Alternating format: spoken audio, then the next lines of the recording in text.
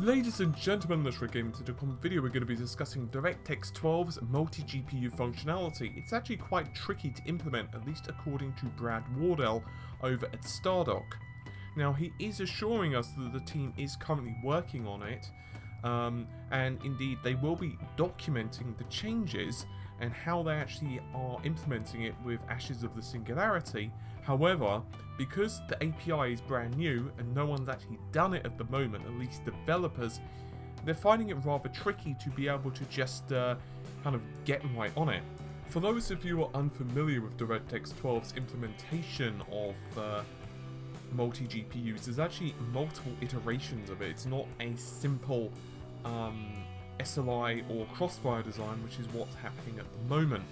Indeed, the multi-adapt technology is actually really impressive with DirectX 12 because, for one, let's assume that you are a user who has, let's say, an Intel processor and you're also running that on top of a high-end NVIDIA device, just for the sake of argument.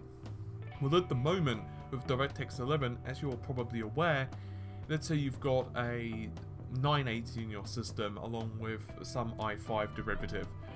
Well, the 980 is the only thing that's going to be rendering the frames to your monitor. It's that simple. Your CPU, of course, will be happy to send the data as per normal, but its IGP, its integrated GPU, is literally doing nothing. Now, in the future, with DirectX 12, this is not going to be the case. With DirectX 12 in the future, multi-configurations of GPUs, so in other words, not vendor-specific, which we know NVIDIA and Intel are definitely going to work, and one can theorize that AMD and NVIDIA will also work. And what will happen in those situations, depending on the configuration, as I mentioned, there are different ways to implement multi-GPU functionality with DirectX 12. We've actually done full analysis of this in the past, actually, not too long ago, so I'll place a link in the video description if you want more information. But effectively, you could have the GPU, for example, the main GPU, the high-end device, the 980, you could have that do the main rendering of the game, and then you could have the IGP, say, do things along the lines of post-processing or anti-aliasing or maybe lighting correction, that type of thing. In other words, tasks which are not so strenuous, so you're not going to slow down the frame time simply because, you know, you're waiting for the low-end GPU to complete this. Now, I'm actually really interested about how this is going to work in reality.